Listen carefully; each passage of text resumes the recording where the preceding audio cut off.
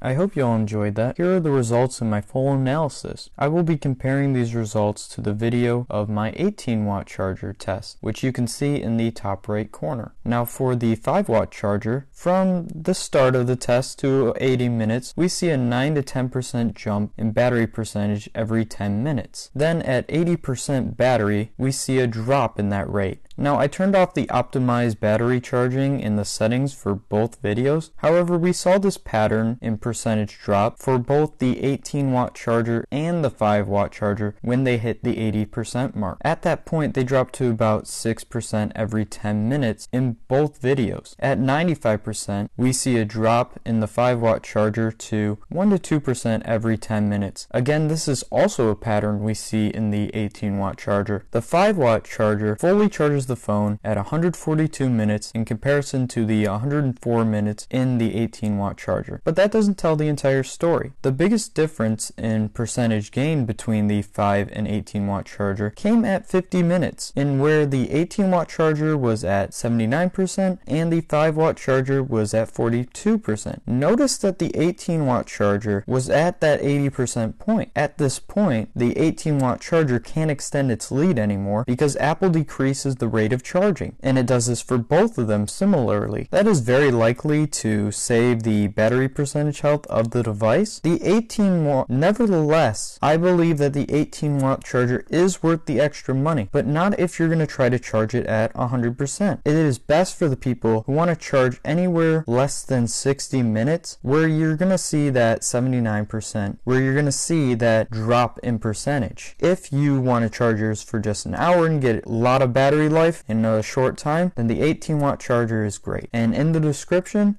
I'll be giving some options, so some cheaper ones as well as the official Apple one if you want to see it, but if you don't, that's all good as well. The 5 watt charger is still fine. It didn't take as long to charge as I thought it might, and both will suffice for this model. So thank you so much for watching, and peace.